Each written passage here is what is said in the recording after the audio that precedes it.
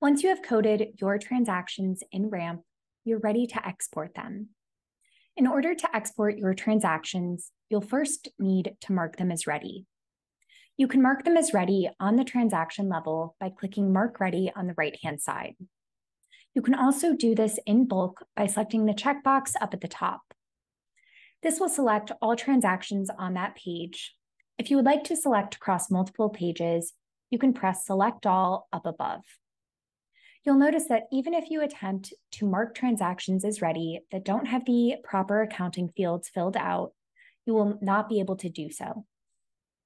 You can select Mark Ready, and that will mark all transactions where the accounting information has been filled out as ready.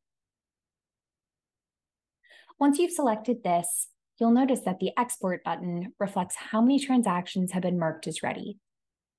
If you click into the Export button, you'll be able to review all of these transactions. Once these transactions have been exported from RAMP, you will need to make any changes either in your CSV or Excel spreadsheet or directly in your accounting provider. If you'd like to further review any transactions, you can do so by unclicking the checkbox to the right of the transaction. Below, you'll be able to export the transactions as journal entries, or you can export as a CSV or IIF file. Once you've exported these transactions, you'll notice that they no longer appear on your accounting page. The accounting page will only show your unsynced or transactions that have not yet been exported. You can always find these transactions by navigating to your navigation bar and looking in the transactions page.